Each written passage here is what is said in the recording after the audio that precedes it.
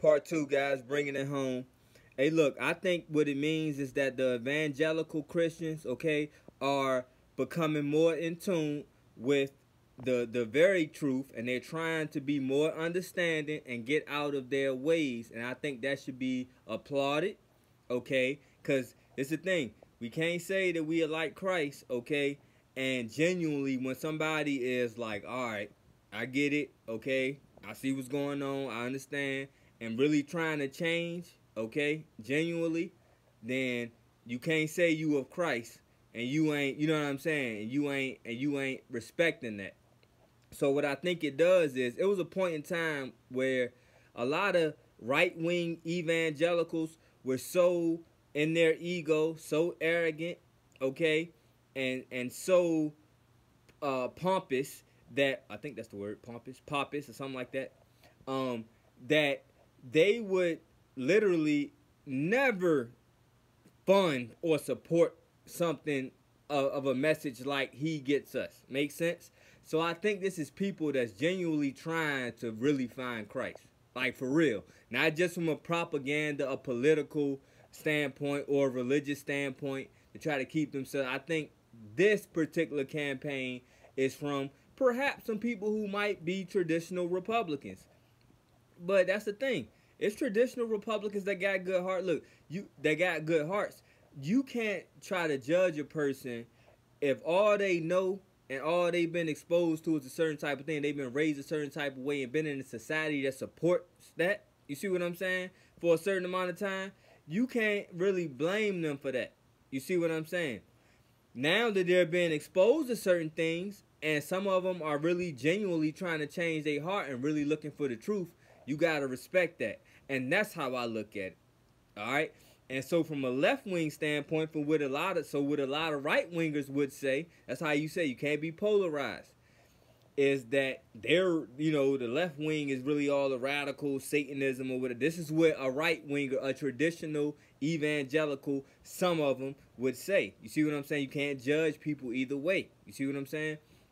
And so, unless you the Most High. And so, with that said, they would say, oh, that's of the devil or whatever. They're just trying to, sway you towards the devil and Satan or whatever. So I think it's really like a non-polaristic thing where the Most High uses who and whatever he wants to use to bring forth his plan, okay, and how he wants things to unfold. So the way I look at it is the left shouldn't be trying to necessarily, or how you should be looking at it, because the left and the right all work hand in hand. The blue and the red work hand in hand. Things like that. Everything is under the Most High, okay? And so, you know what I mean? Stop being so polarized. Stop being so emotional, and try to find the higher meaning and what the Father is really trying to show you, okay? And so what I think is it's not, even if that might be some people's intention, it don't matter what their intention is. If it ain't of the Most High, it's some gonna get thrown off, or they gonna get caught off guard some kind of way. You see what I'm saying? But he gonna make it work for him. You see what I'm saying? And so how I look at it is, you would never see clean cut. Like, if you look at that video, the type of guy that they had up there presenting, you know what I'm saying? He would a person like that, you'll look at him and judge him and be like, oh, that's a clean cut, evangelical, racist, good old boy white guy. I'm keeping 100. That's what you would say of the guy who was presenting in that commercial.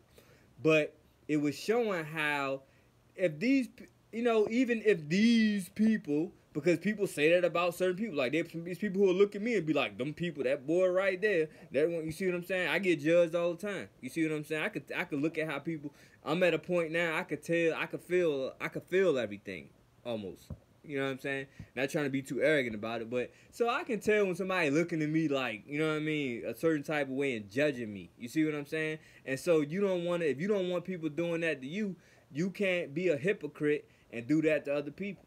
So you got to give people a legitimate chance. And so if it's traditional Christian evangelicals who at a certain point of time, that's all they knew and they ain't know no better, you got to give them a chance. And so if that's what they putting their money into, And if this is the way that they're campaigning, this is what they're pushing, then it's showing that they're at least attempting to conform